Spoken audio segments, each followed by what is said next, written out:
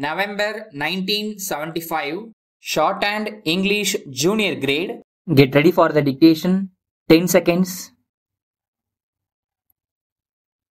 5 seconds. Start. My dear friends, it is always a pleasure to meet and address the new generation because in their minds and eyes there is hope for the future. Yet I find some difficulty in saying anything which will really be in tune with their thinking. Anyway, I shall endeavor my best to say a few words to them.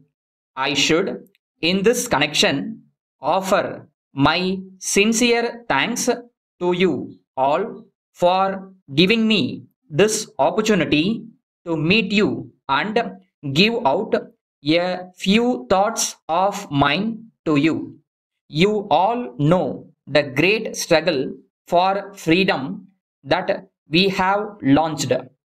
It had its powerful effect on the men and women of my generation. We have seen mighty changes in the world.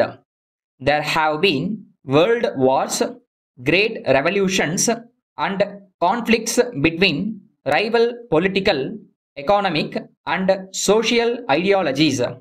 We have also seen something which is more important, that is the tremendous advance made by science and technology in recent years, which perhaps is the greatest revolution of all.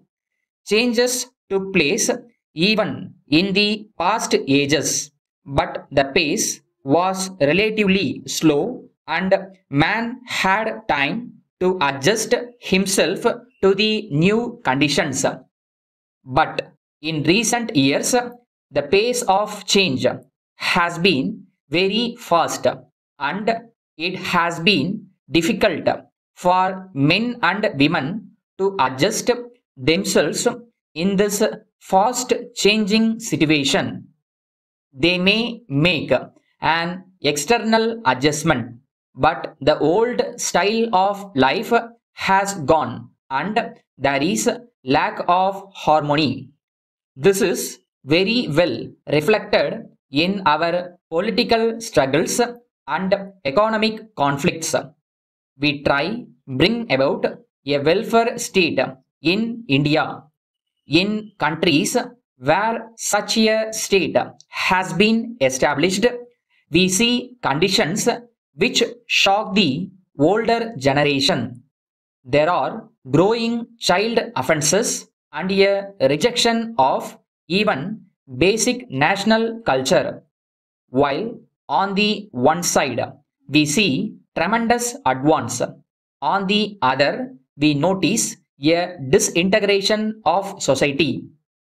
In any event, we cannot stop or reverse the current of change which science and technology have brought about in great parts of the world.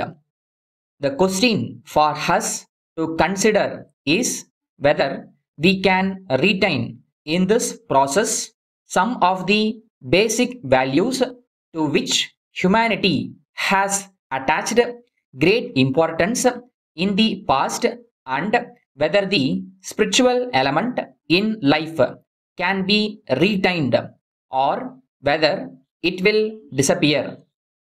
Without that spiritual element, I am afraid the disintegration of society will proceed in spite of all material advances. Thank you.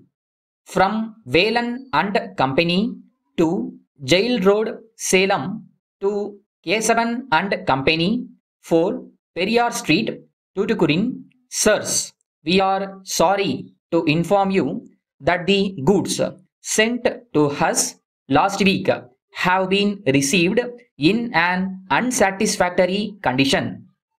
The reason for the bad condition of the consignment may be due to careless packing. Also, it may be that the harm was done by rough handling by the railways. If the latter was the case, we are enclosing a list of articles which were broken or badly damaged in order that you may take up the matter with the railway administration to do so. In the meantime, we would like you to forward as soon as possible goods to replace those mentioned in the list.